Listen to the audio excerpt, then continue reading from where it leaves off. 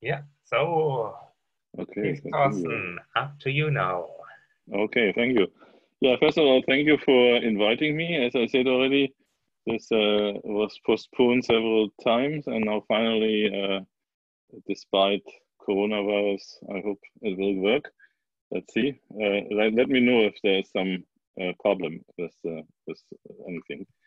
And also, I don't know whether I made a strange allusion or whatever, strange reference in my abstract, because I think I have talked in Canterbury about co-induction before, but it was a long, long time ago, and I couldn't find any traces myself. So maybe I just dreamt this. So I'm not sure. I think it was maybe around 2000 or even before 2000. So yeah, so quite a while ago. I'll try and Okay. dig in my emails, but yeah. Yeah, if you can find something, would be interesting. Okay. Okay. Now I'm going infinite. Okay. Okay. Can you see my screen? Yes. Okay. Yeah. And here's my whiteboard. Okay. Yeah. So okay.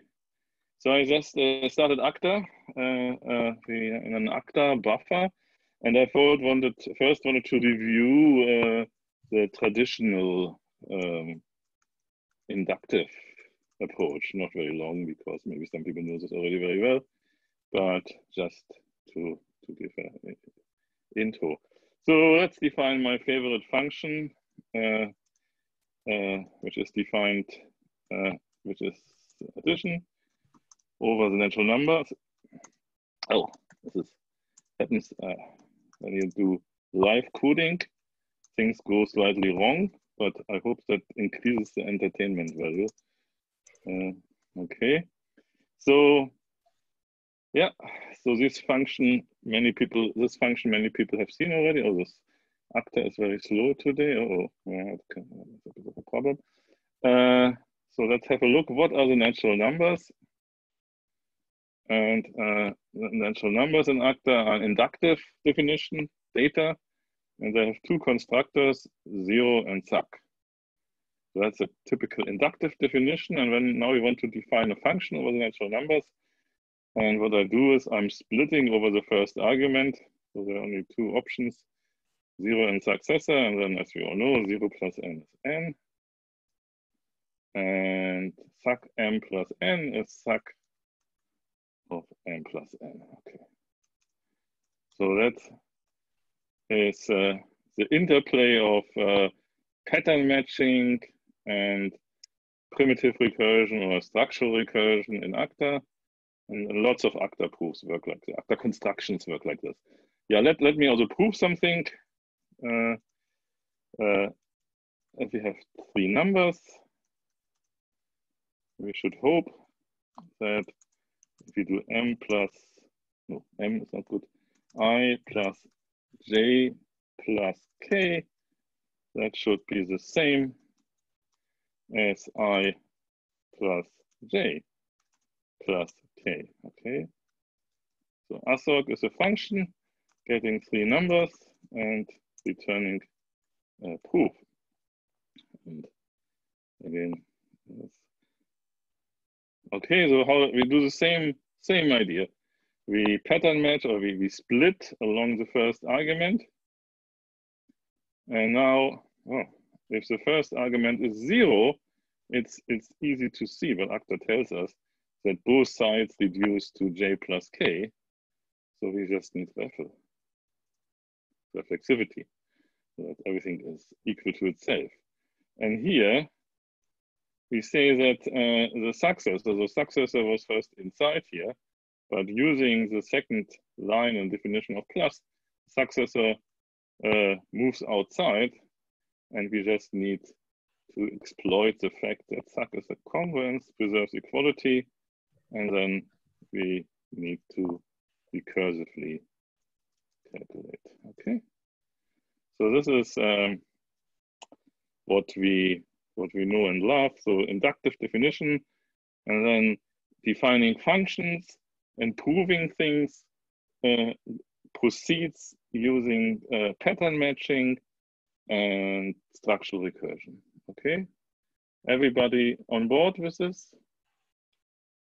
Some people not. Okay, yeah, very good. Okay, now let me look at something else, and I'm going to do it very slowly. I want to look at the records. So what are records? So in Agda, records are primitive. So for example, let me just define a very simple record. This one here, which gets two sets. The set is just Agda for type. And return to set. I hope I got the syntax right. And what I do now in a record, I declare fields. So I have to say field here. And this has got two fields. The first projection, which is of type A, and the second projection, which is of type B. You see whether I got it right. So, yes. So unlike, for example, Haskell, records here are really primitive. They're not reduced to anything else. And I have to write field here because I can actually mix record with definitions. So it's a bit more powerful than it looks. So let me like define something like, for example, I want to define as a pair of the numbers 1, 2. Okay. So how do I do this? I want to define this pair. And how do I do this? Okay, there's a usual thing in Agda. And it's very slow. Okay. And now what I do is I do pattern matching, but I do the opposite of pattern matching. And okay, you can't read this down there. Empty for split on result, it says. So let's do this. Oh, I forgot something. I always forget to open. This is because, okay. So if I do this co-pattern matching, you see we're not matching on the input, there's an input here, but we're matching on the result. So because to define a pair, I have to tell it what's the first projection and what is the second projection, right? And now if I evaluate it, that's the obvious thing. Oh, proj 1 of P12 is not in scope. Oh yeah, that's the old story. Okay. Public. Apparently this was fixed this week, this bug, but I haven't downloaded the latest Agda. So proj 1 P12. I mean, it's already there. It's not no surprise. It's 1, right? And actually, we can also define a pair function. Yeah. So for any two sets, if we have A and we have B, we want to do A times B. Right. So pair AB is defined. Is this okay? Is the speed okay, or is it? I guess it's too slow, right? You knew this already, everybody, right? There is a okay. This is fine. Just yeah. Okay. So I do this the same, the splitting on the result, right? And it's okay. So what's the first projection of the pair AB? It should be A. And what's the second one? It should be B. Right? And actually, because this is quite common to do this, I don't actually need to write this, but I can write something like here, constructor pair, which basically derives this function. Okay, so far so good. So when does it get now excited? When do we do co-induction? Okay, let's define streams. So the streams are infinite sequences of whatever. And I'm going to define it as a record. Okay. Stream gets a set as an input and gives a set as an output. Okay, so now I'm using the magic word as a co-inductive, which means the record can be recursive, which is exactly what I want. So what I have a head, which is of type A, and a tail, which is of type stream of A.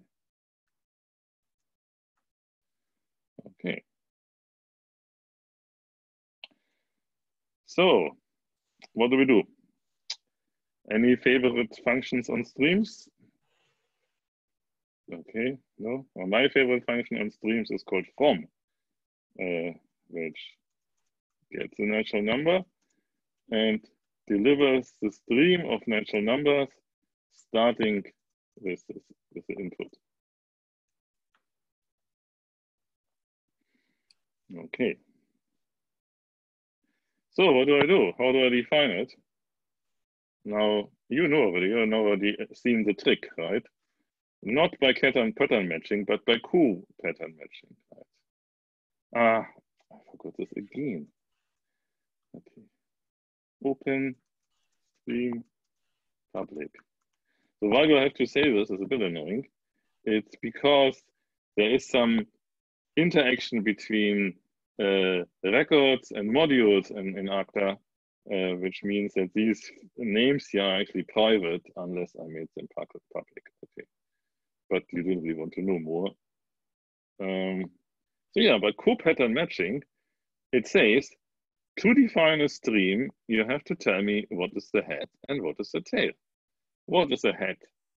So from n, the idea is to return the numbers n, n plus 1, n plus 2, and so on, right? So it's n, right? Yeah. And what is the tail? The tail is another stream, namely it's from sub n, right? Okay. That's my definition of the stream. Now, okay, let's define another function on streams, and then we can play around with it a bit, right? So map stream. So it's the general function. If you have any two sets, the streams are a functor, and I have a function from A to B, I should get a function from stream of A to stream of B. So how do I do this? So it's the same trick. So you have a stream as input. Okay.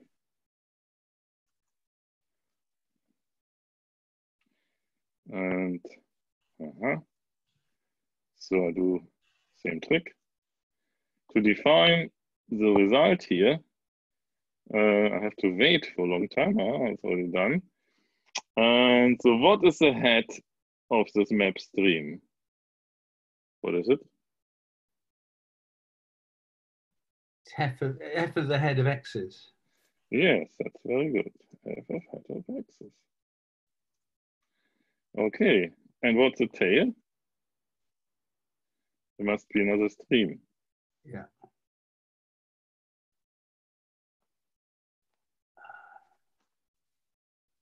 So it's map stream F tail of x's.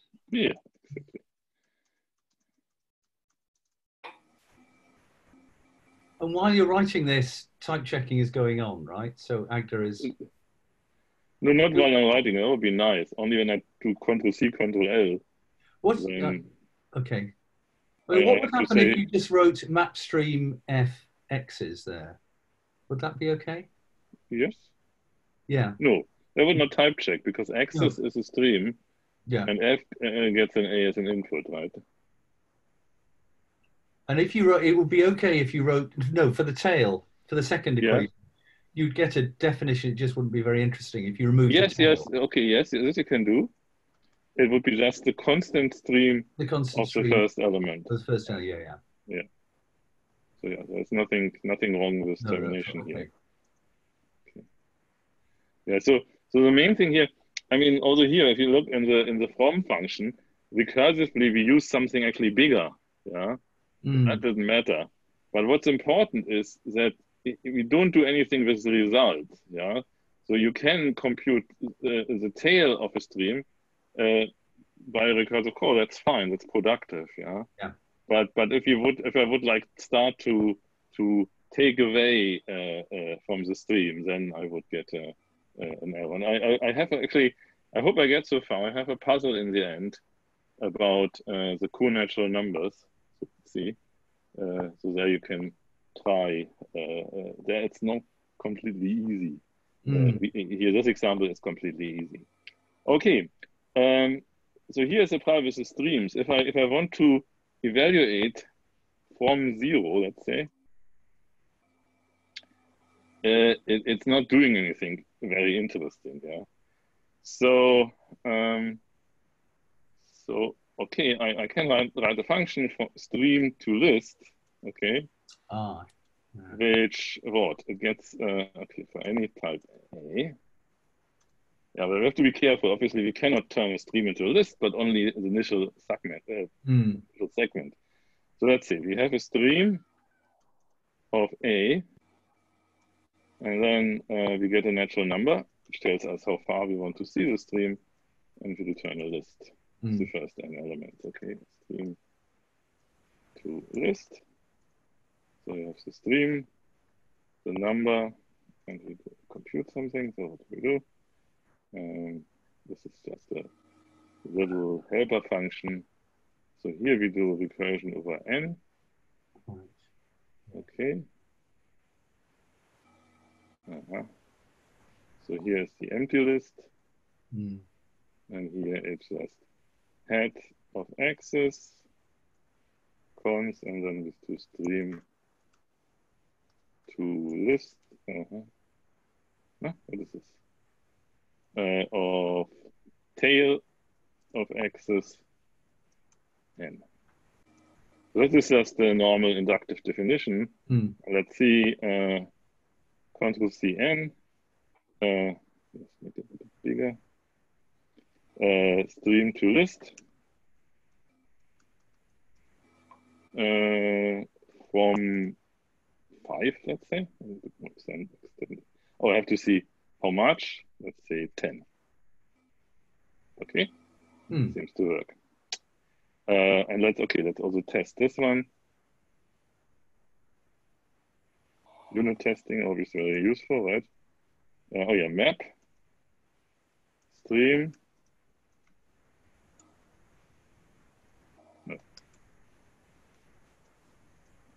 X to x times x, or from 1. Oh no, okay, hang on. I need I forgot to turn it into a list. Yeah. Right?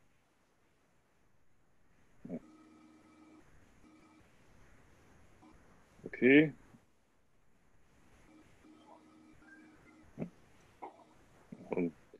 So stream to list. Okay, and let's do this. And let's look at the 10. And seems to work, okay? Everything fine. So now let's prove something. So what I want to prove is a theorem, namely, that for all natural numbers, it is the case that if you do, which way do I do it? Form of sub of n is the same stream as a map stream sub from n, right?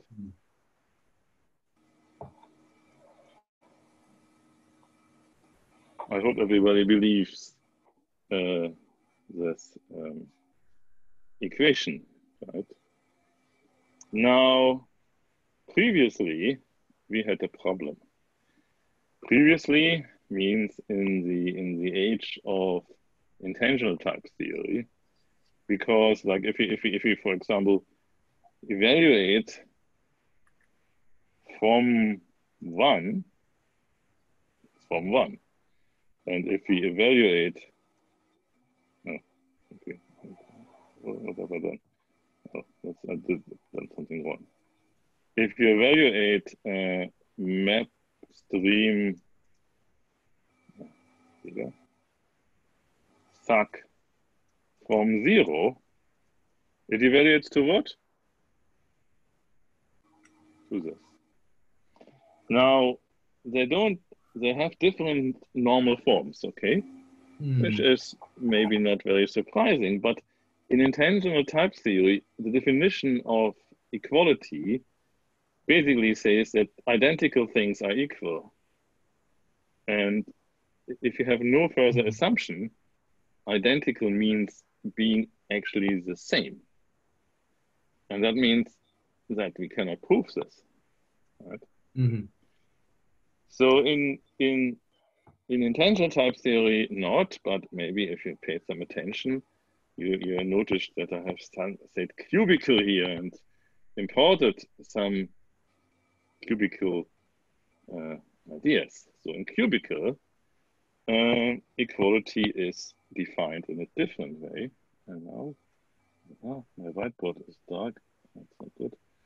Let me go to the whiteboard. Can you see my whiteboard? Mm-hmm. Yeah. Okay. So what's equality in cubical? What is A equal B in cubical? So over a type A. So let's say here's the type A. Okay.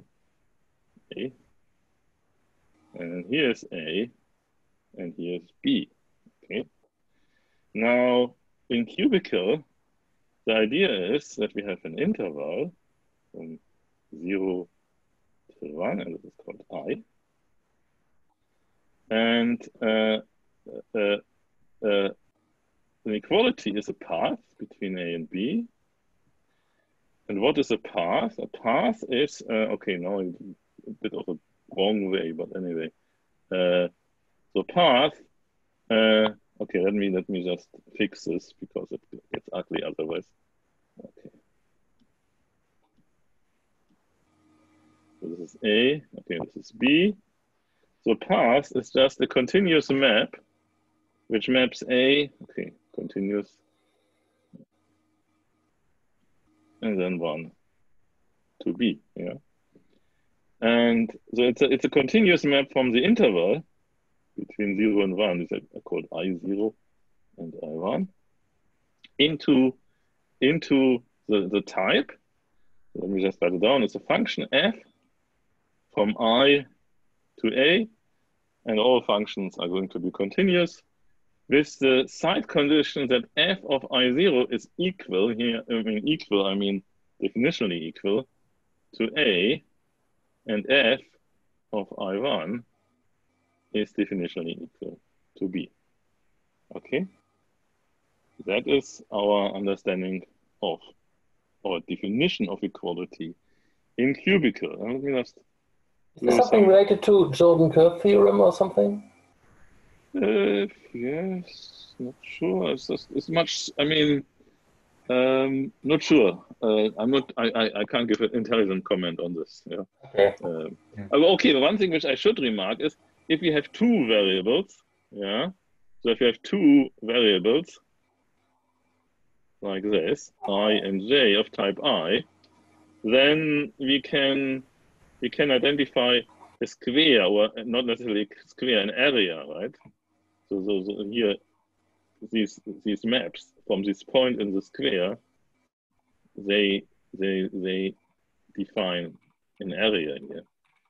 And if you go one dimension higher, it becomes clear why this thing is called cubical. Right? Okay. So, Thorsten, can I just ask, you said that the map F must be continuous. Yeah. So you're sort of assuming a world where you've already done some mathematics of real numbers and things like that to build. Yeah, but to build actually, we can forget about the real numbers. Yeah, so we don't need them. We abstract from the real numbers and just keep what we need. And what we need in the moment of the interval is basically just it has got two ends, I0 and I1. Okay. Fair enough. But some mechanism for some Fs are legitimate and some are not, I guess. All the Fs which you can define are legitimate. Right? Okay. So we don't have to have an extra condition. All the Fs are going to be continuous. But defined in what? In some sort of in the type constructive meta theory. Yeah. Okay. But actually, it's not even necessary to be constructive. To be honest, I mean, you can have include middle and all sorts of stuff, and it still works. Oh, okay. So it's sort of which some mathematicians quite like. because they can use this even without buying into into constructive mathematics. Okay. Is there a requirement that this map is injective? No, not at all. Okay. I'm asking because in the Jordan curve theorem have something like that. Yeah. And so no, I will give you I will give you a map which is not injective, and this is called REFL. REFL is already defined, so let me define my own REFL. For any A and Z, for any A and A, I want to be able to prove that A is equal to A. Okay, so how do I do this?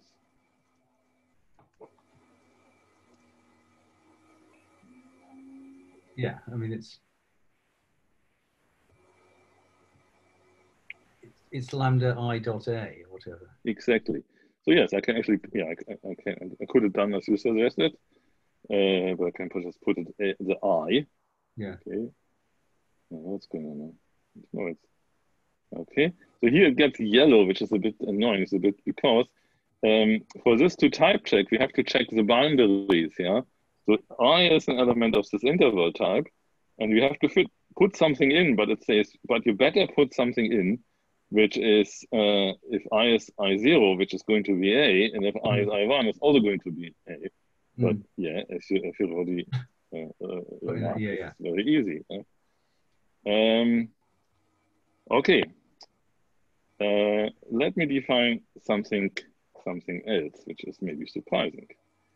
So we have, let's say we have two sets, and we have two functions. And we know, we know that their pointwise equal.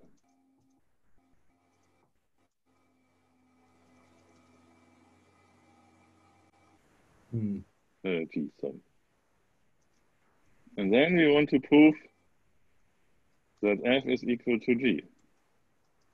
Well, this is the thing which you cannot prove in intensional type theory, right? Yeah. So let's see what is happening now. What's happening in the cubical world? So now, okay, so we have to define a function again, right? Equality is a function. So let me introduce an extra argument, and things will get yellow again. This is yes. So it says something complicated about the boundary. So what do we need to return? We need to return a function. Okay. So here, for any, our goal is now define a function from A to B. For any point on this path between F and G, I have to define a function, and it should be a function which in the beginning happens to be F, and in the end happens to be G. So it morphs F into G. Yeah. And so we have to define a function. Let's do this. We need lambda. Now we define this lambda. Okay. And if you look at my P is a function, right? So I can just apply P to X, and then I get an equality. But if I look at point I get something f of x is an element of A between f of x and g of x, right? And that's exactly what I need. Yeah. Okay. Cool. So magic trick. I have just proven functional extensionality. But okay, let's see what happens to streams. So here, in the theorem, I wanted to prove this equality. So equality is a path. So I introduce a variable of type I. And now I need to define a stream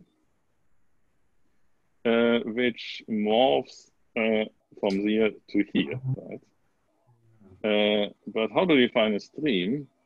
Well, by coinduction, right? I mean, by co-recursion, by co-pattern matching. I have to define what is the head of this stream. Mm. What is the head of the stream, actually? Oh, yeah, okay. Oh, it's a suck of n, right?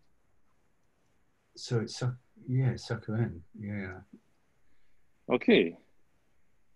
And what is the tail of the stream?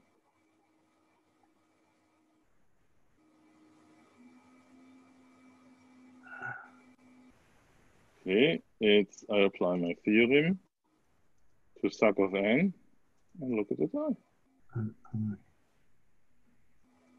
Okay. This was coinduction made easy. Yeah. So I have basically the equality between streams is the stream of equalities. That's what I'm basically exploiting here. And all I have to go is to say what is the common head and how I can recursively compute the tail, right? And if you check this, so the theorem of suck of n proves form of suck of n to a map stream suck from suck of n. And then that's exactly what I need at this point. Now, I don't know. Are you impressed? I mean, yeah, very. That's I think it's cool because actually before when we did inductive reasoning, we really when we do proofs, we use the same mechanism as we do when we define function, right? Here we use pattern matching and structural recursion. Now, in the mirror world, at least from the cubical perspective, things are very similar. We use co-pattern matching and some guarded co-recursion. Yeah. So you can actually, I mean, I wanted to show you something else, so I don't have enough time, but we can, if you really like the old definition of coinduction, which says, okay, let's define a bisimulation. And what is the bisimulation between streams? It's a relation such that if they're related, the heads must be equal and the tails must be in this bisimulation. Then things which are bisimilar are equal.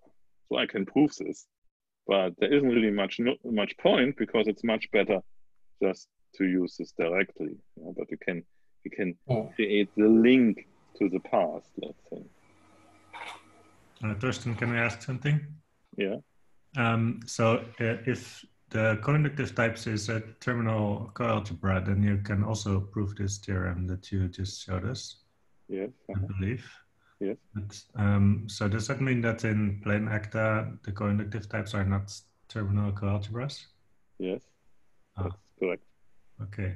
They're only they're up to bisimilarity. If you use them up to bisimilarities, they are. Yeah. Okay.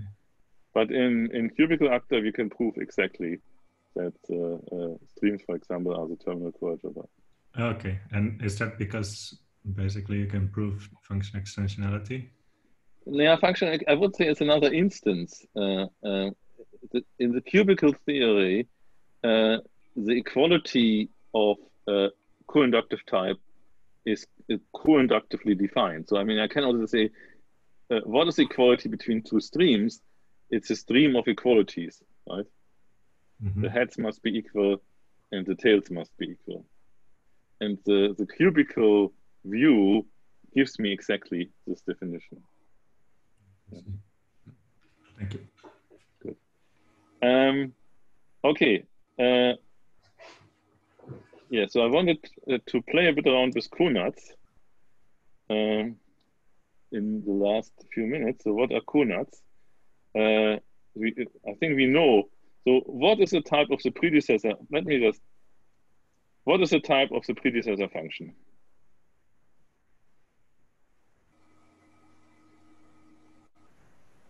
It's like QI. Come on. Yeah? Give me the wrong answer. Nat to nat. Yeah, that's the wrong answer. Okay, good. Thank you. I'm good at wrong answers. Yeah. So the right answer is, why would I map 0 to 0? That's a very strange idea. I mean, the predecessor of 0 is not 0 now. I mean, the predecessor of 0 is an error, right? Yeah. Maybe not. Maybe not. So, okay, let me just define it. It's not very difficult. It just will take another few minutes. Okay. Okay. So, so it's. Oh yeah. Okay. Yeah. Okay. So. Okay, it's nothing. Yeah. Error. And here, oh yeah, just n. Okay. So now, when I define the co-natural numbers, instead of using 0 and successor, I'm going to use predecessor. Okay.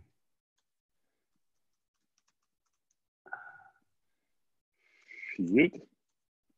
Okay, let's call it printinf.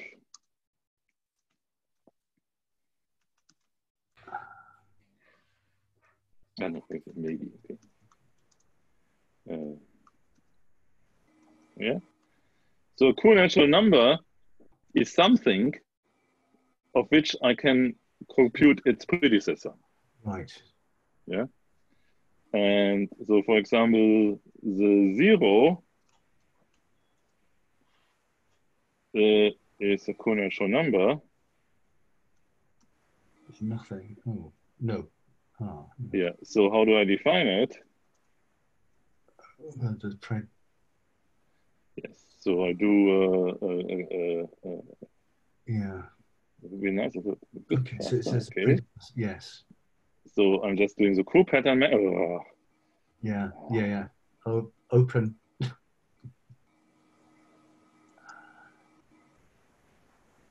Okay.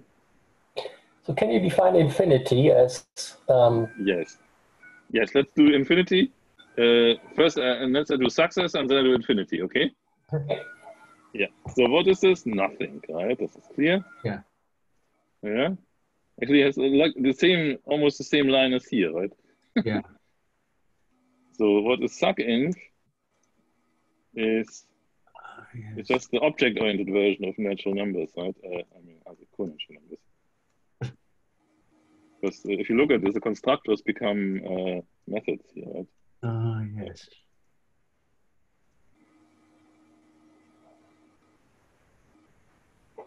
So, okay. Predecessor is, yes. So yeah, what is, this is easy again. The predecessor of suc of n is n. Is just n. Oh, just across, yeah. Okay. And now the infinity.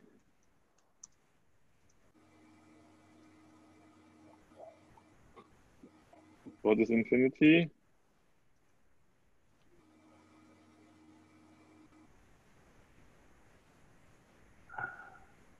Prad of infinity is just infinity. Yeah, that's it.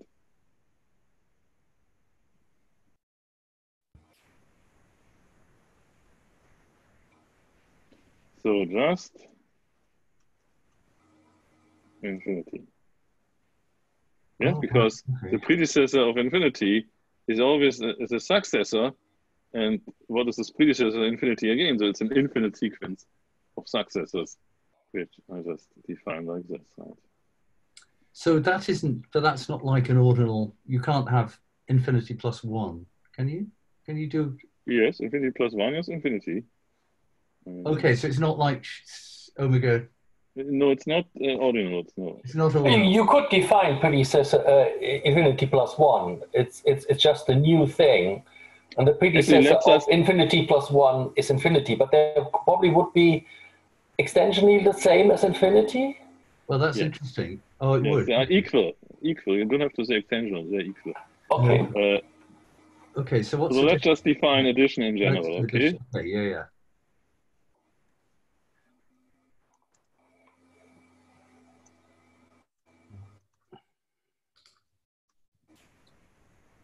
Ah, okay. No. Oh.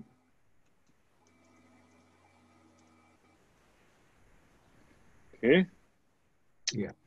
So for this, it's good to have in mind, well, let's just do this like this, the definition, the inductive definition, right? So, Yeah. okay, so what I'm going to do, I have to say what the predecessor is. Yeah. Of the sum. And what do? To find out what the predecessor of m plus n is, I better find out what the predecessor of m is. Right? Yeah. And so this is called width. Put in of m. Oh, okay. Okay, so this is like a case. Yes. Yeah. So I pattern match on this x. Okay, so it could be that the predecessor of m is nothing, which means m is 0. Yes. What is then the predecessor of m plus n? Or n. No, it's a predecessor of n. Predecessor of n. It's the predecessor of n. Hmm. Okay. And here, okay, let's go. This is n prime.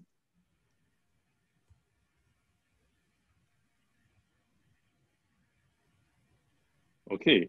So what is the if the predecessor or if n was a successor and its predecessor is n prime, what is then the predecessor of m plus n? N prime plus n? Just n prime. Just, right, because just we know because we have a successor. Oh. Yeah. And now we do this. Okay. Okay. So let me do some testing. Yeah, some unit test. So I have to write my test here. So the easy. Shouldn't it be It should be n n prime plus n? Yeah, it should. Oh, you're right. Yeah.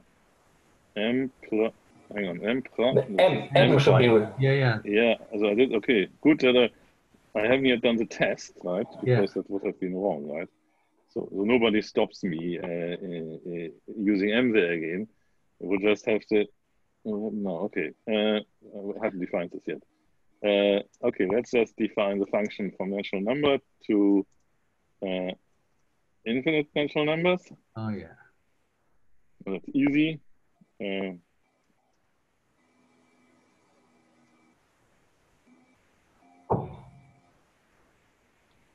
Okay.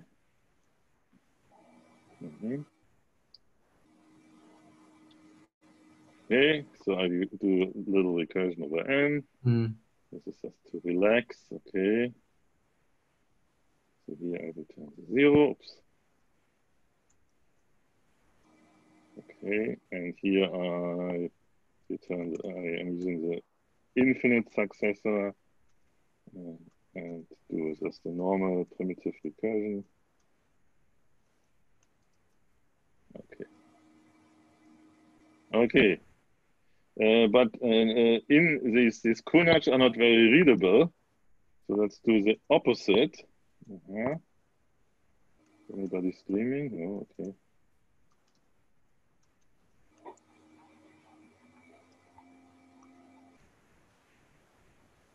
Okay. Ah. Up to maybe n. Yeah, that wouldn't help. Okay.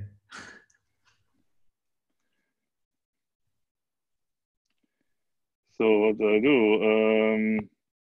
I have a look at what is my n. Okay. I do a predecessor. The only thing I can do with a co-natural number is to check what is its predecessor, right?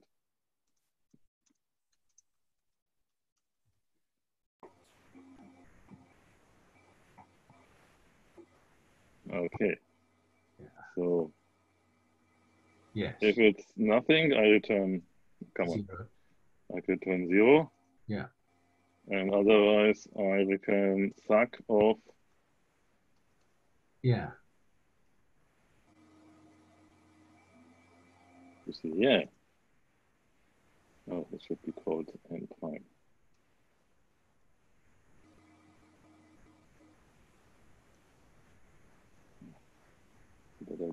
Is that going to have termination issues or something?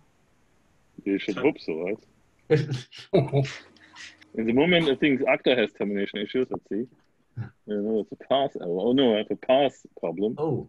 Closing parentheses. Oh, Yeah. Doesn't like it, right? Oh, yes.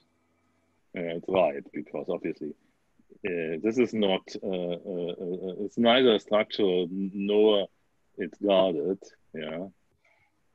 So let's just,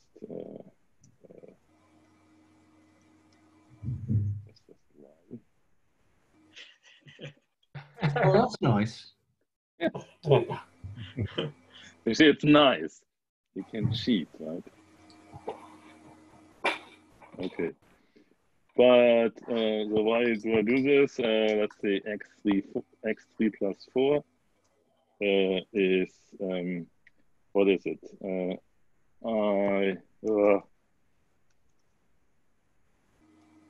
Maybe I shouldn't have used so many funny characters. So I make the infinite number 3, and then I add it to the co-natural number, I should say, because that is the finite co-natural number. And 4, and then I get a co-natural number, and then I use my cheat.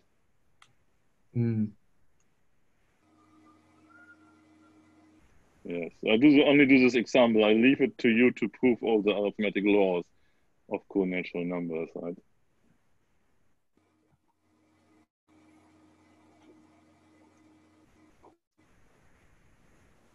Stefan!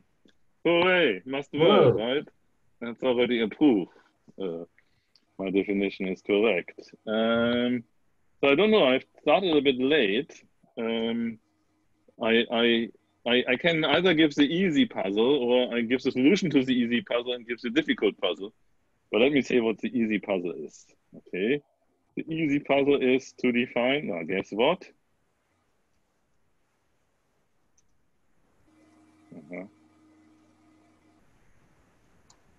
By the way, the definition, so what is the correctness of the infinite addition is that for all the finite numbers, it should agree with the normal addition. That's enough to specify it.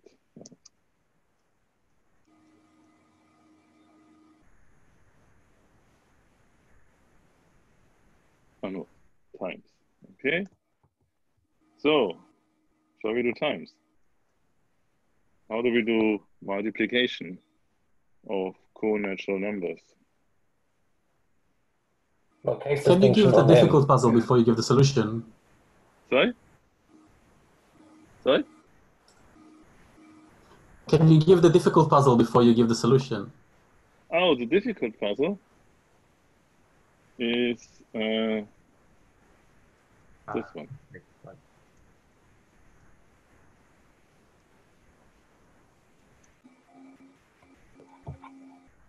Okay.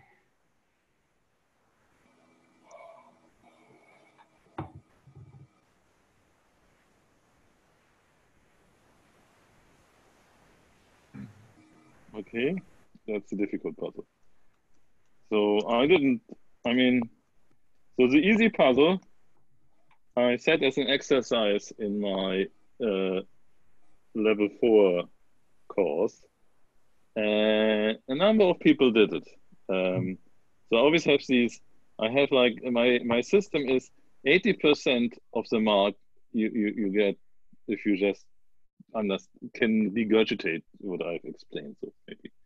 And 20% you have to be clever, okay? Can you not? And these were 20%, this was the 20% clever. And I'm not sure I have enough time. So maybe you would just to try to do the easy one. And the easy one means, okay, do it just with guarded recursion, which means it shouldn't get read, and don't do any tricks like with sizes or size, whatever. Just in plain Agda. That would be the definition. When shouldn't you be able to just do the same thing as with addition and then? Yes, should be. And okay, let's try. So what do we do? Case distinction on M.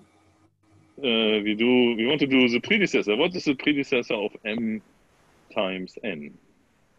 Well, it's N minus Okay, 1 times N. let's see what the predecessor of M is, right? Yeah.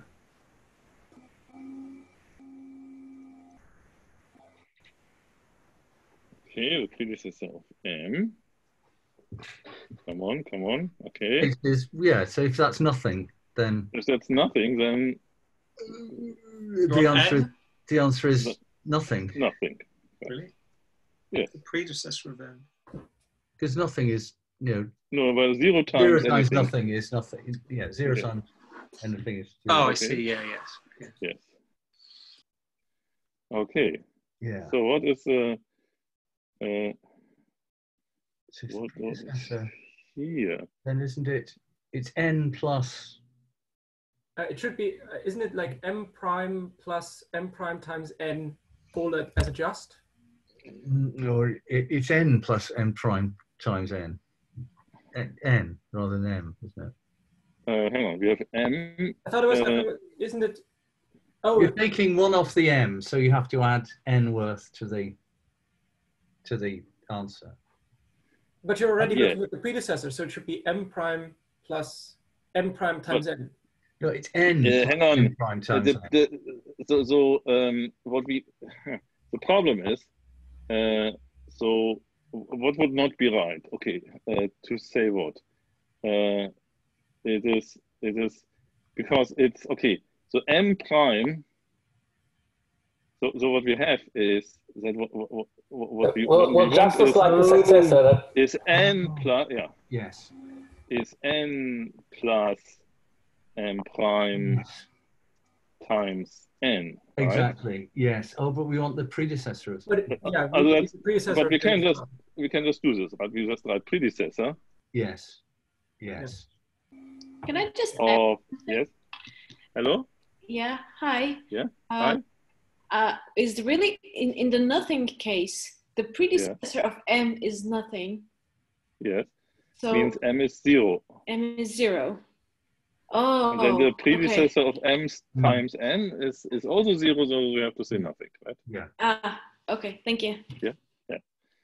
But I know it's confusing. So here you say this is what you want to say. Okay. Plus in, and let's just be sure because I haven't said anything about binding. Okay. That should be M prime, I think. M prime, right. It doesn't like it. But maybe it's just stupid, no? Well, maybe we can take the predecessor of N and then just the rest of the term, right? You can do it adjust on the predecessor of N. Okay, so this definition, but let me first tell you something. Is this definition okay here? I mean, it's not accepted by Agda, but maybe Agda is just stupid, right? And I'm a doctor, actually I'm a professor. So and I say, that's annoying, right? Stupid, Agda. So is this okay?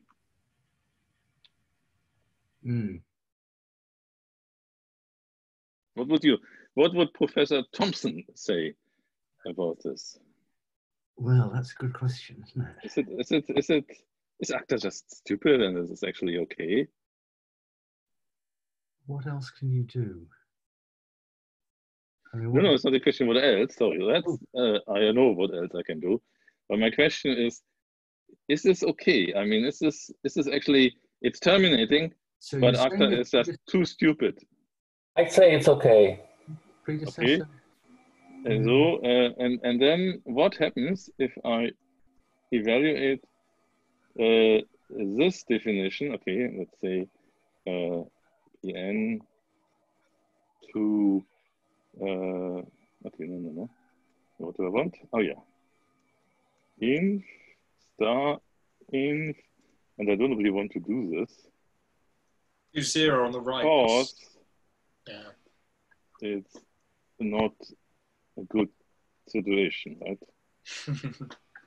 Okay. Because I'm adding infinitely often 0, and that's not very healthy. Okay, so it's only okay on the finite fragment of those. Yeah. Yes. But it's not total. So it's in this case Yes. it's also a lie. Okay. Yes. But let's fix it. Okay. Let's keep the name and comment everything out. Okay. So what?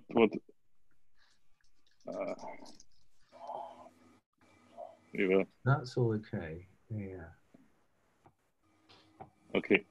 So I mean, from the counter example, it should be clear that we need to check also what is the predecessor of n, right? Okay. And okay, this indentation is not very nice, but let's just do it. Previously, I got a better indentation, but now this is okay. So if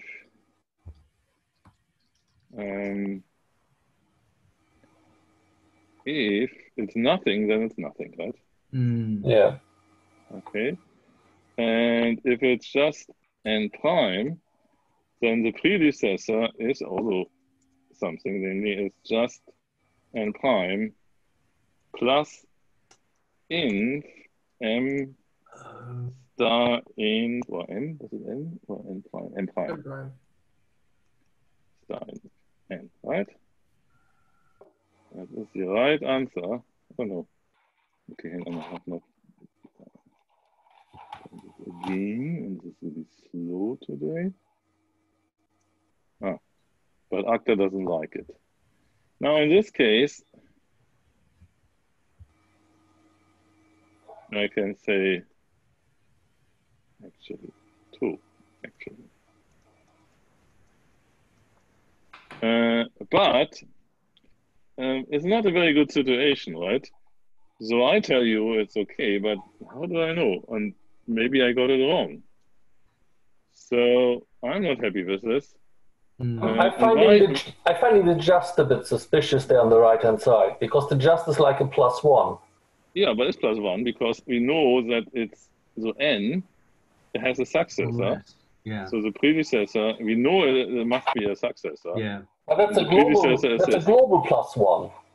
That's yes, a +1 because, to the. Yes, because okay. Look, we calculate m times n. Yeah. We know that both m and n are successors. And then we say, okay, I know I know the result will be successor or something. Right? Yes, but you're saying the result of the predecessor is the successor. No, it's right. Sorry, I mean. No, you're saying what is the definition of the Pratt infinity function for this? And you say the result of. No. The explanation is this: what is the predecessor? Okay, so what is the predecessor of m, m prime plus 1 times n prime plus 1, right? And what is it? It is actually n prime plus m prime because of 2 plus 1. N. Yeah. Okay. So it's correct. I mean, we can test it, and it works. I mean, I'm not daring to test now in case I've done something wrong. But I think it's correct. However, yeah, but I think that just means +1 in this context, doesn't it? Yeah, it means +1. Yeah, it's fine because I mean the predecessor of m prime plus 1 and n prime plus 1 is this. So I know it is a successor, and this is a predecessor. Right? Could you just try 3 times 4 or something like that? Okay, let's do it. I hope. Okay, let me just copy. Oh, I'm here very clever. You know what I'm going to do? I'm going to copy this. Okay. That's 4, and here it is.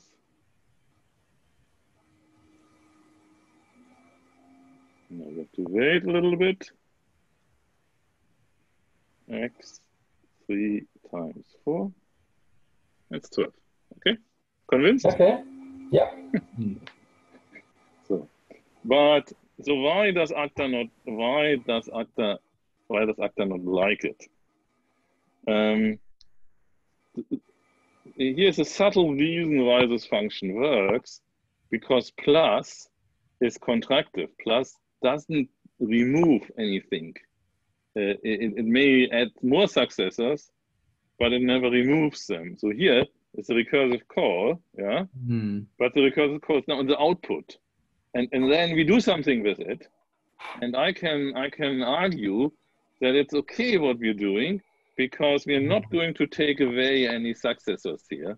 So hence this is legitimate, but Agda cannot see it, because Agda says, no, you just have to use this, and otherwise it's not guarded.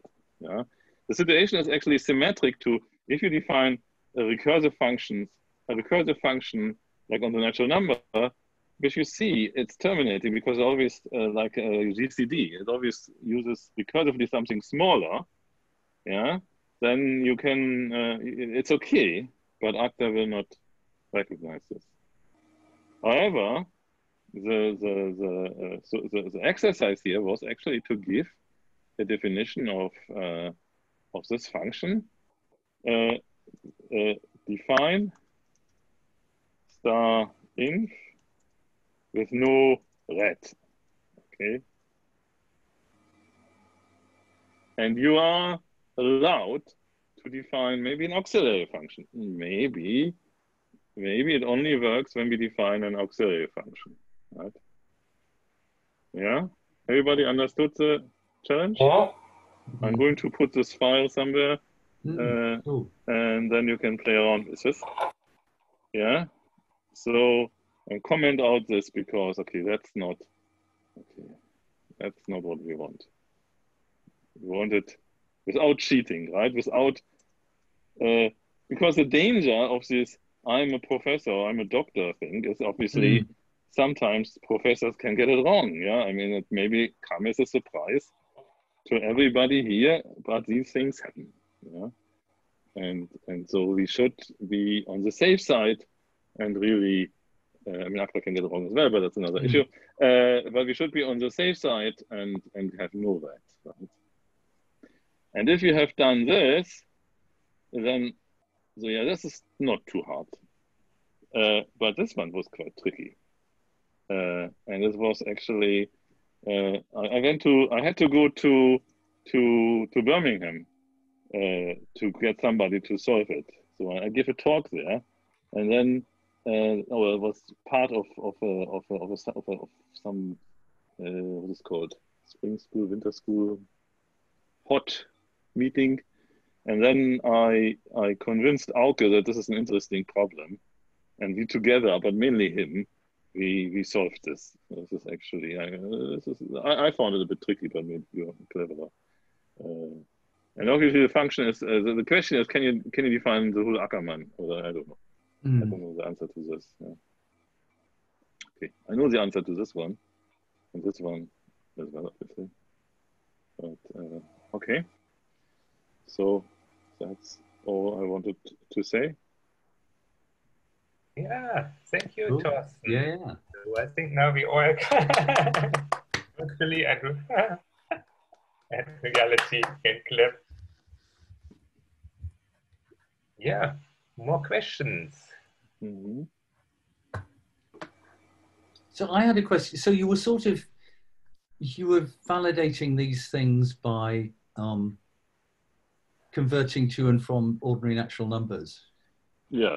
Another thing you could potentially do is try and prove equalities between. Right. So that's another. Yeah, that's another exercise. So prove, for example, that co-natural numbers with 0 and plus are a monoid, right? Commutative monoid. Yeah, and I haven't done this because there's something a bit annoying that this using interval and width doesn't work together. Now you can do it without width by obviously finding auxiliary functions, but I asked the guy who's implemented this whether we can fix this. So yeah, but no, that's a good exercise to prove the arithmetic laws for the co-natural numbers, and yeah, it will work exactly using. It's the simplest thing I was thinking you'd want to prove is n plus 0 equals 0, but maybe. Oh, I did this. This one is okay. Yeah. Let me see, because there you don't need. Let me say.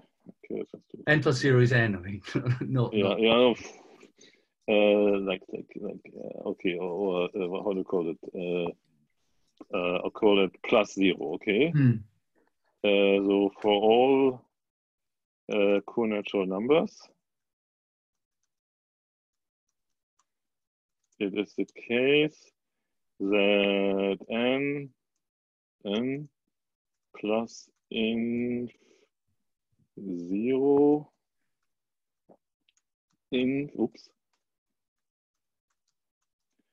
is equal to n. Okay. Let's see if I can put something. Okay.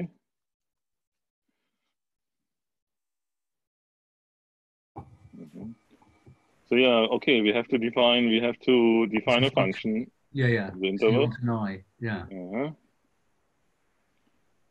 And then we define a co-natural number.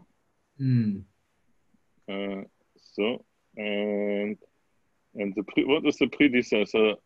The predecessor is just the predecessor of n, right?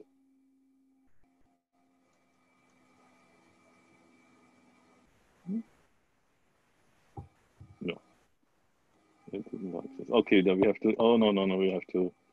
I to I. I think you have. Yeah, don't you have to do? Or maybe. Okay, now I have to check n because n could be 0. Exactly. So it's with case of and n.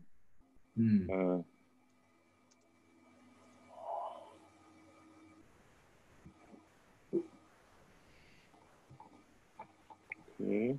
Oh, what's not? Oh, it doesn't like this. Okay, no. I didn't need this. Oh yeah, that's exactly this problem.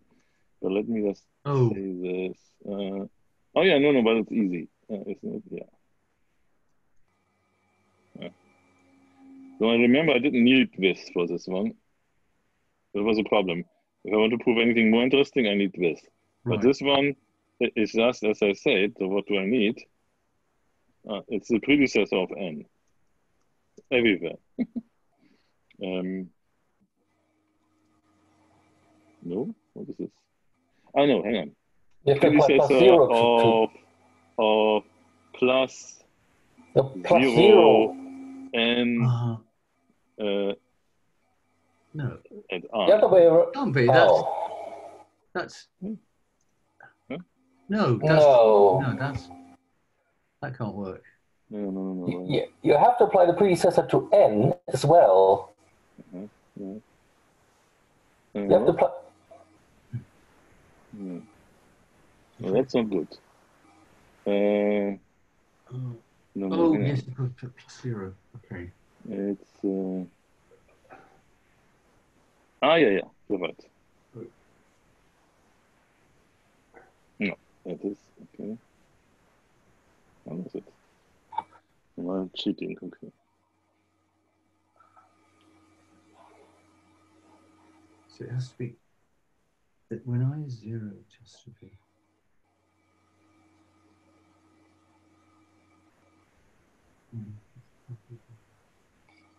So shouldn't this give if n is nothing, the result is raffle or?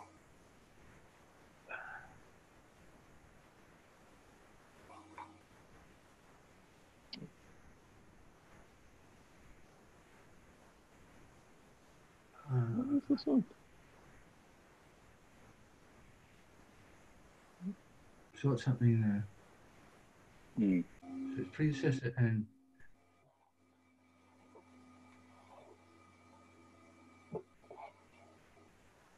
Moment. They have different types. What? I mean, on the left you have a proof, on the right you have an big integer. Yeah, it's.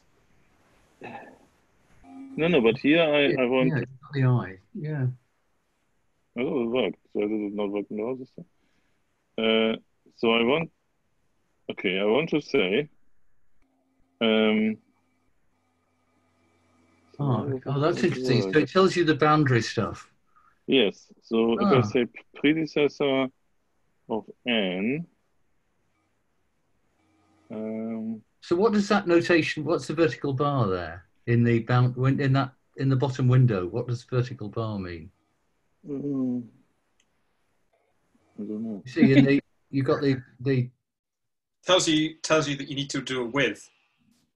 Yeah, but I can't do this. Yes, I should do this. Okay, I need to do this, and it doesn't like this. So I thought this one works, but I knew you need to do this. Oh. Yeah, and this doesn't work. Okay, so sorry. Wait, why doesn't with work? Because Andrea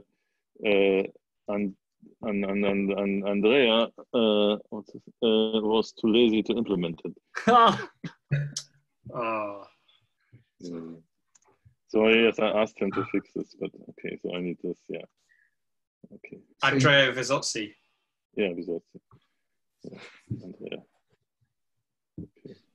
I mean, he did a great job in implementing this, but I see. He didn't do this. Okay. But that's really what you want to be able to do, right? Yes. Yes. Oh yes. Okay. Yeah. I thought this one worked, but it didn't. I don't know why I imagined it was working. I don't know. Okay. So that's interesting. So this sort of relates to what I was saying earlier on about what can you use for to define these equality functions, and that's But it's the same. I mean, I mean, once this is fixed, I mean, as I say, you don't strictly need the with. You can define auxiliary function which gets an extra argument and then do it by hand. Basically, this translation with is only a syntactic sugar, but it makes it much easier to do this sort of construction. I'm still sort of intrigued. So what do you know about this I in this interval I? Yes. So to define these functions, what's okay? So the best reference is if you look Agda cubical documentation. Okay.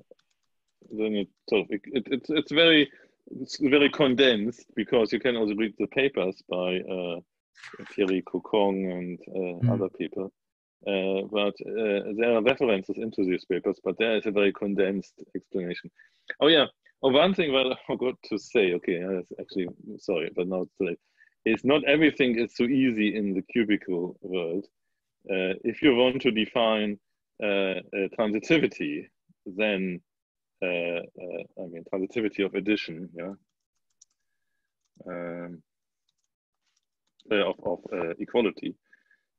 Right.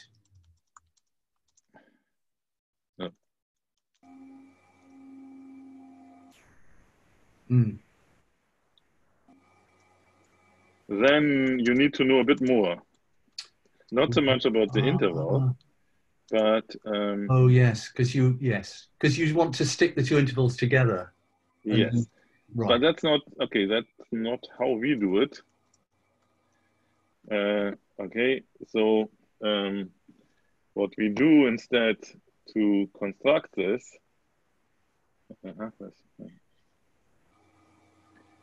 is the following. So here we have A, B, and C. So so A, B. So there is a proof P, which goes from A to B, and there is a proof Q. So that is direction I, and there's another direction because we can just look at another dimension. And here's a proof Q, which goes from B to C, and here we have the identity. Yeah, we go to A again, and by the magic of the Kahn property, we know that we can complete every open square, and that's built in to cubical Agda, and it's called hcomp. Okay. Hcomp allows us to say, okay, we have got an open square here. Give me the lid, and the lid is then the missing proof. So that's an axiom, effectively. No, it's not an axiom because it reduces. It's defined by recursion on types. So hcomp for sigma types is defined via hcomp of the components and so on. Oh, okay. So hcomp is a well-behaved operation which is defined by recursion over types and reduces. So everything is there's no axioms. So that's a sort of synthetic version of you can contract the interval into a half and splice them together. It's a bit different. No, I mean that would be no. The property here is that every open figure. So it's like composition in category theory. Yeah, if you have and everything is unidirectional. If you have a square and then there's one line missing, you just compose everything and you get it. Right. So that's composition. And okay, it goes in other dimensions. So if you have now a cube and there's a side missing, you get you can also compose the diagrams and you get something on the top. Actually, you also get a filler inside, but so Thierry has shown that you can actually compute the filler via the lid if you go just one dimension higher. Oh, right. Okay. Okay. So, but this is just a taste. That's intriguing. Yeah. But all these, this is completely constructive. Everything, everything is defined. I mean, if these i's in the interval are sort of real numbers, you could just use sort of the maximum because this is sort of a metric conforming. It has maximum and minimum, and it has also one minus. These are actually operations on the interval. They're useful for certain things, but for transitivity, that's not enough. You really need this Kahn property. The Kahn filler.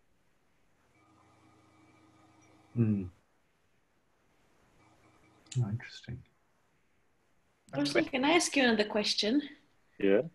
I'm still interested in the coinductive numbers, and there is a good question on the chat, which is what happens when you have 0 times infinity? 0 times infinity is 0. Why? Why is it not just undefined or something? Okay, because if you look, 0 times 1 is 0. 0 times, no, undefined would not be good. We need something total, right? And if you approximate 0 times infinity by looking at all the finite approximation, it's constantly 0. And so the limit of a sequence of constantly 0 is just 0. Okay.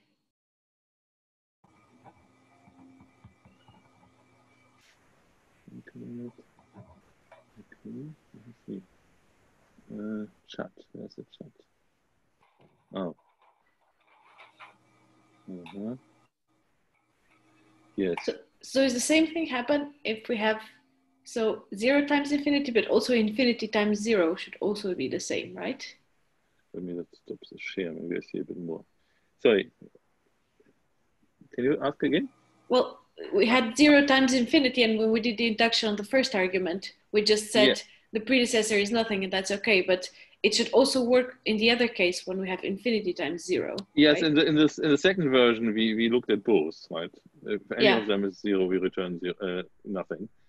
But when you do the correct solution, that should also be the case, right? So we will have to look at both.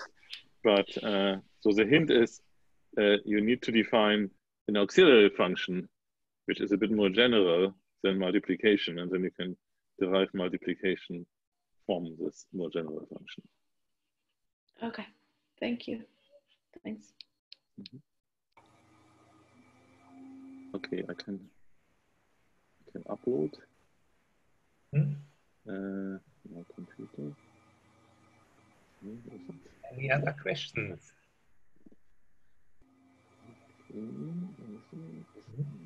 Hi, can you hear me? It's a bit quiet. Oh, right. Okay. Probably because it's using my internal microphone in the laptop. Oh, it's better now. Okay. Okay. Can you use the later modality to convince Agda that things are productive and use that in the definitions? Or, I mean, that's something that, well, it's to be implemented or? Yeah. I guess, no, I mean, first of all, that's not the solution I'm looking for. Later modality is not built into Agda. I suppose you can implement how's it called? Productive type theory, or what's the word? Guarded recursive type theory. Sorry? Guarded recursive type theory.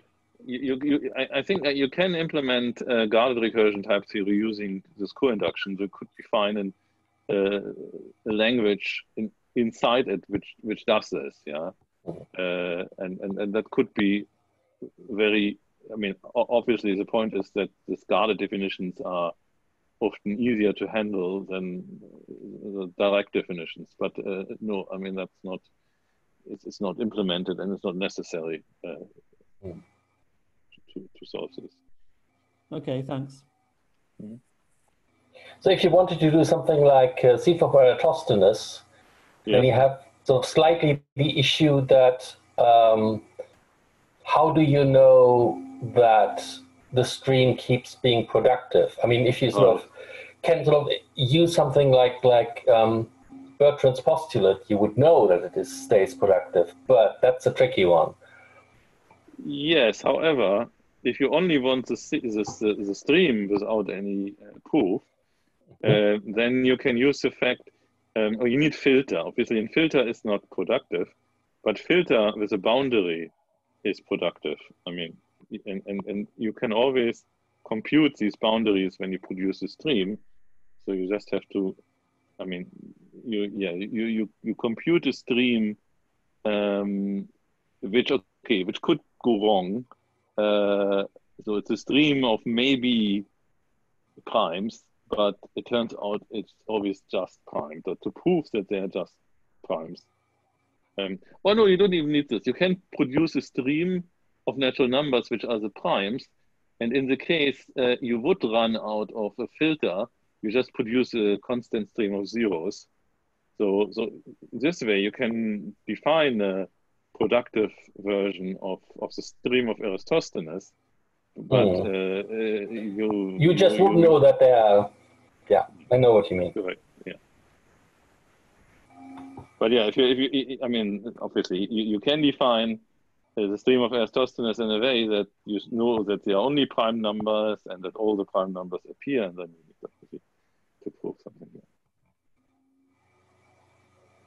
Hang on, can't you use a proof that there's an infinite number of primes to? Yeah, sure. Yeah. I mean, that would if you. I mean, what I give is a hack, so how you can produce the stream of primes.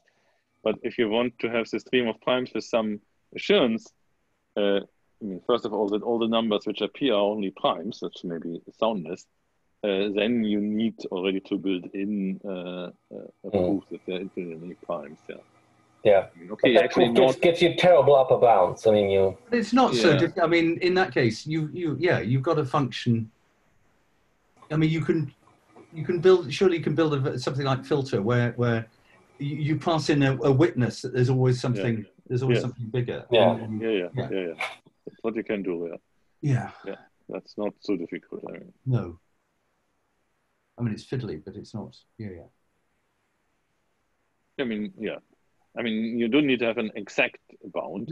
No, exactly. You can just use a square, and then you know, before you reach the square, you will have another prime. So that's that's all you need. It's not difficult. That's fine.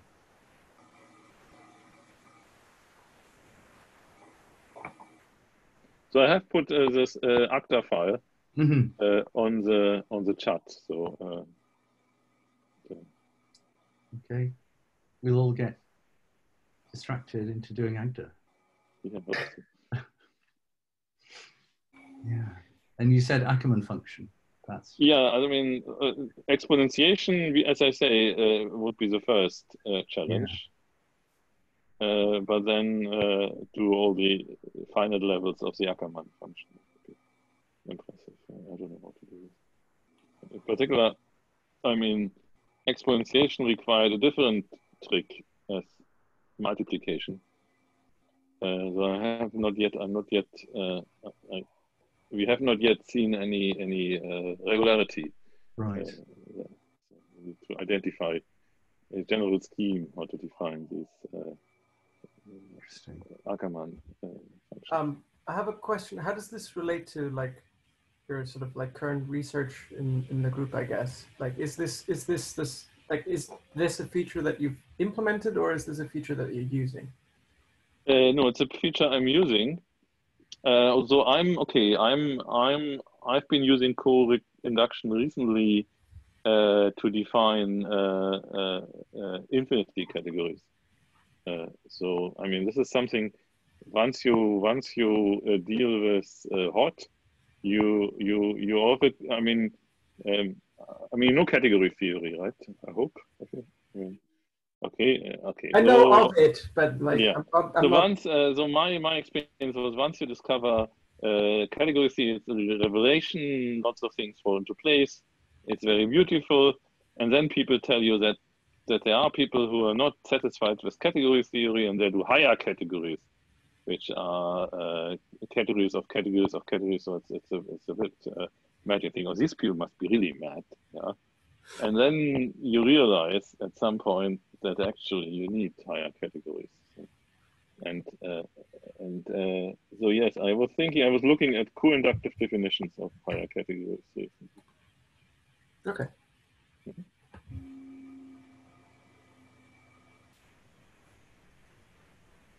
Any other questions?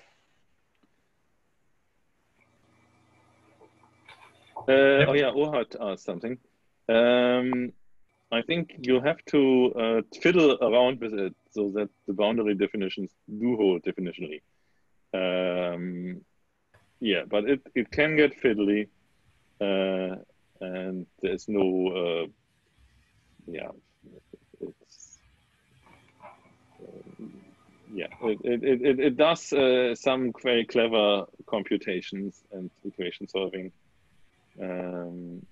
No, I don't think it's not so much with co-induction is not so much the issue.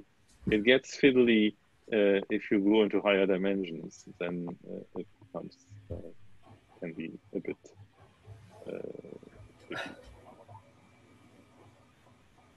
The dimensions, by the way, have to do with the dimension of the cubes. I mean, how many interval variables you've got. These are the dimensions.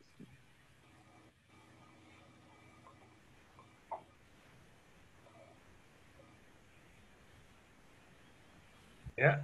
Any other questions? I think we are slowly running out of questions, and yeah. Oh. No, it's just further up. Yeah. There's a question about just above the question. There's a link. Yeah. If somebody doesn't, I mean, I can also mail it. But I think I don't know. So maybe you can make. Or can you send me an email so that I have your email address and you'll have to look for it? That would be helpful. Maybe the chat is not, the files are not visible to outsiders. I don't know. Maybe there's some protective mechanism in place. I don't know why, but yeah, you never know. Yeah, see. Oh, Perdita sees it, but okay. Yes. Also, er bloß in Edinburgh. So. Oh, Reuben doesn't. So what? Okay. That's weird. Okay, let me just try again. Anja sees it. Okay. Okay, I've sent it again. But maybe it has to do with the version of the Zoom version could be. Right? Yeah, maybe. Yes, Ruben says he's using Linux, so maybe I have no issues. Like I see the file. I downloaded it. Okay. Yeah, but anyone can email you, Thorsten, and then get the file. Yes. That way. return the file. Yeah. Yeah, And anybody who has got a nice solution can also yeah. Okay. Yeah. Well, I think we thank you again. Yeah, thank you very much for the talk and the many good answers. Yeah. Thank you, Thorsten. Very good audience. Yeah, thanks very much. It was lovely to see these things in action. That was a very nice kind of demonstration of it all going together. That was really nice. Yeah. Great. Okay. Yeah, see you soon. So, Bye bye. Yeah, we talk about when you really can come. Yeah. Okay. Yeah. Look forward to some beer in the future. Exactly. That's the idea. Yeah. Beer in the future, the delayed beer, you know. I mean, later.